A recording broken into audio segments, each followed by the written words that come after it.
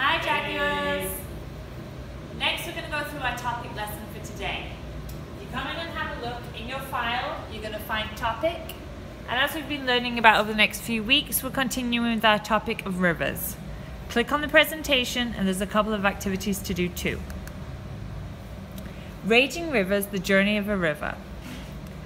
Over this lesson we're going to look at the journey the river makes from its source to the sea. We're going to think about what things it may pass, what they'll look like, and also the geographical vocabulary. So starter, spend a few minutes and think of how many rivers you can name around the world. Think about local rivers as well as rivers in other countries. Next, we wanted you to lead yourself through the presentation. Rosie Raindrop is our guide, and she's going to talk us through all the features we might find in a river, specifically today about the River Thames. Once you've gone through what the pictures might look like and followed Rosie's journey, we're going to get onto a little discussion and some activities for you to do. Thinking about the drainage basin, the other day we made this model in class.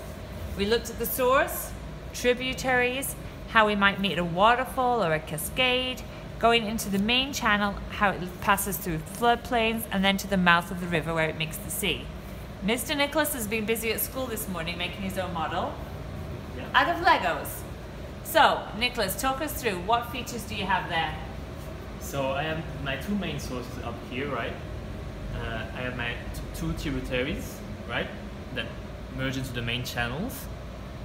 The floodplains, we're going to be the green part, and the mouth that merge into the sea, right? Perfect. I can also see you added a little waterfall here with this steep part. Fantastic. Next, have a look at your presentation. There's some key words there that we want to label our model with. I've got the word tributary. So tributary, if we remember, is two small streams joining together. So a smaller stream moving into the river. I've got one of those right up here. Can you label your diagram for us? And then going back to your presentation, you've got a little quiz to do. Go through the quiz, and at the end we've got a couple of activities for you to complete. Over here we've got writing a description about Rosie's journey down the River Thames. You also have a small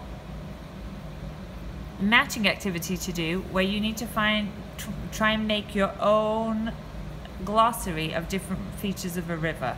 Try and match them up. If you can you also translate some of them into Spanish? And there's a little word search too.